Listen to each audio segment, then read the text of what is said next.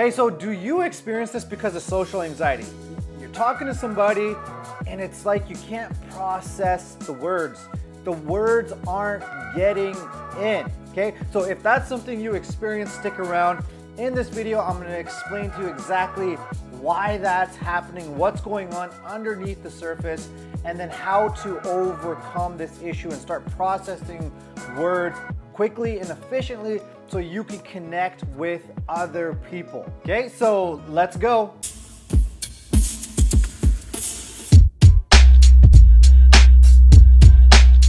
All right, so if you're new to my channel, welcome. My name is Rubin and I help individuals get relief from their social anxiety attacks. So the blank mind, the racing heart, the feeling like you can't breathe, that embarrassing shaky voice, that's what this channel is all about, okay? So before I get into this video, I just want to give you the opportunity to take your free masterclass, okay? So make sure you stay until the end and I'll give you information on how to access that. But during that masterclass, I'll walk you through the process for eliminating and getting relief from these social anxiety attacks so you can connect with people naturally and effortlessly, okay? And if you want to stay in touch, make sure you hit that subscribe button, make sure you hit the bell notification beside that so you'll be notified as soon as I release a video, and then you can also follow me on Instagram. Okay, so going back to this problem where the words just aren't getting in. You're not processing them, they're kind of flying over your head, and therefore you can't connect with the other person.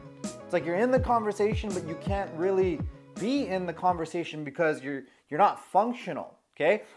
This problem stifled me for years, okay? And it can make you feel particularly defective and broken because think about it, it's like you don't have the machinery, the internal machinery to connect with another person, and that's simply not the case, okay? What's happening when you feel like you can't process words and the words aren't getting in, okay? What's happening is your stress response is going off. The human stress response, the fight, flight, freeze system, okay? And so there's varying degrees, there's levels to which this system goes off, okay? And most people, they underestimate how active this fight, flight, freeze system is on during their day. It could be little things. So if you get nervous, for example, if you just start procrastinating, let's say you're working on a project, right? If you just start procrastinating and you can't focus and you can't think, right? You're being perfectionistic and you're worried,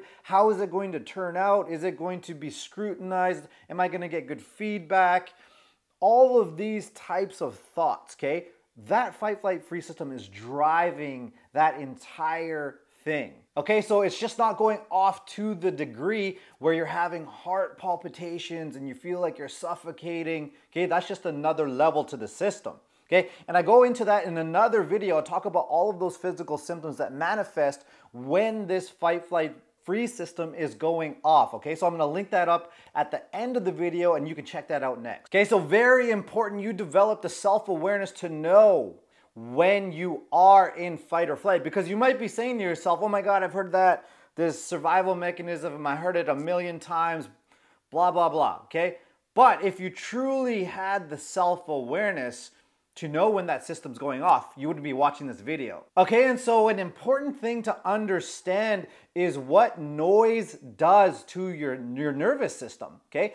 If somebody says your name and it's off in a distance, they scream your name, you hear this noise, or any kind of loud noise, distracting noise, what do? Your reflex, automatic reflex, is to look away and look in that direction, okay? But from an evolutionary perspective, think if you're a caveman and you're living in the wild and you got all of these dangerous creatures, you're face to face with a saber-toothed tiger, for example, or a bear. Okay, I want you to envision the state that you go into in that life-threatening situation, okay? If somebody calls your name and you look away, you got yourself killed, okay?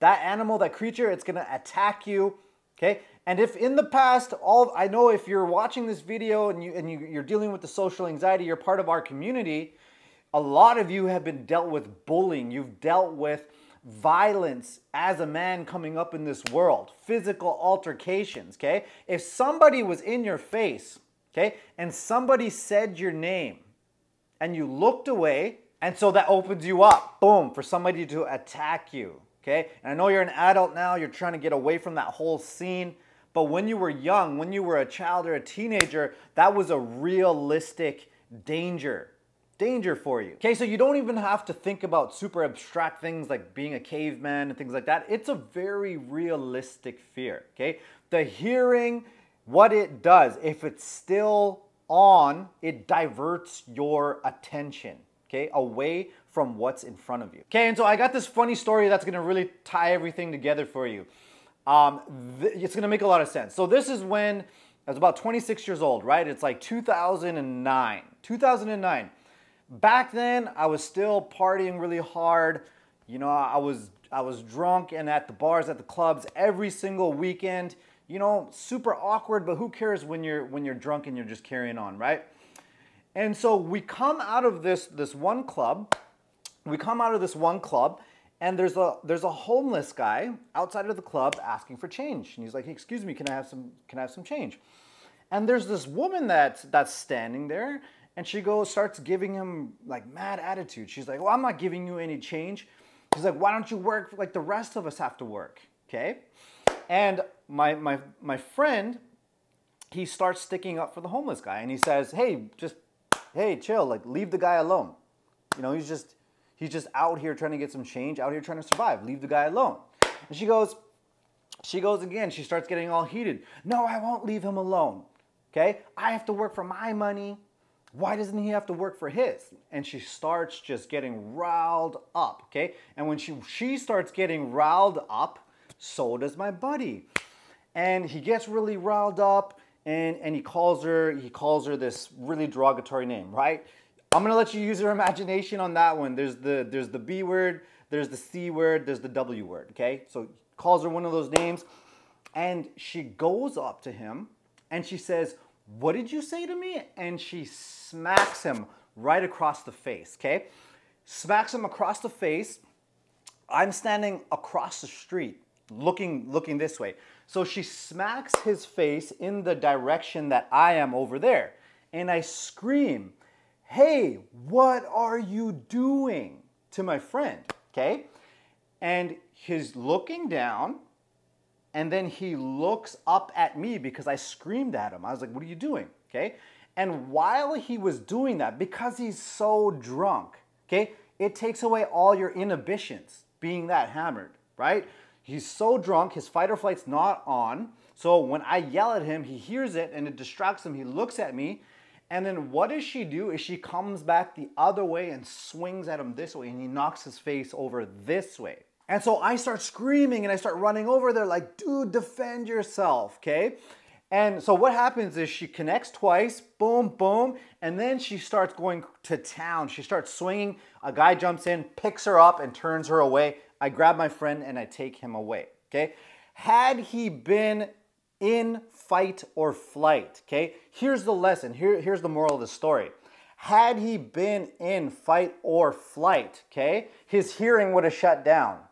Okay, so when I yelled at him, it would have been this really faint echo. He probably wouldn't even turn his head. Like, who knows? He would have been so fixated, hearing shut down, that when she swung at him, I don't know, maybe he would have slipped it. I used to box, right? Maybe he would have slipped it. Maybe he would have done one of those matrix things. I don't know. But he would have avoided that physical altercation, and he would have avoided getting hit like that. Okay, so it's not just in evolutionary terms and just caveman days. This is real life stuff, okay? And in particular, this hearing shutdown, I searched out the answers I searched out doctors. I was trying to convince doctors and therapists that I had ADD. I was seeking out speech pathologists. I was trying to go to improv classes on the weekends to figure out this hearing problem because it particularly made me feel so broken and defective. I used to say it felt like I was like a car with no engine. Like I just don't have the machinery to connect with people. That's just how I felt inside. Okay, but that's truly not the case. It's your survival mechanism. It's miscalibrated. Okay, when you're in a social setting and there's no real threat, but it's still going off to a high degree, it's miscalibrated, okay? In my friend's example, when he actually needed it and it wasn't going off, it's not that it was miscalibrated, but the alcohol shut that thing down when it should have been on.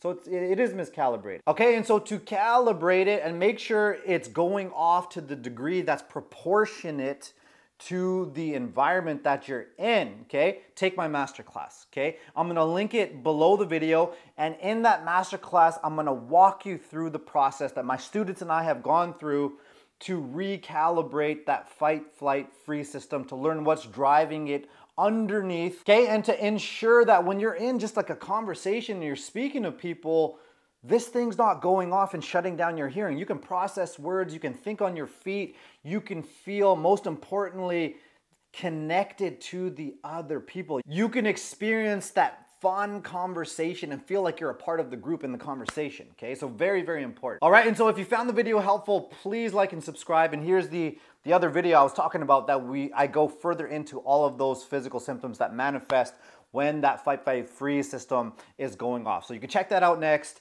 Thank you for watching, and I'll see you in the next one. All right, see you later.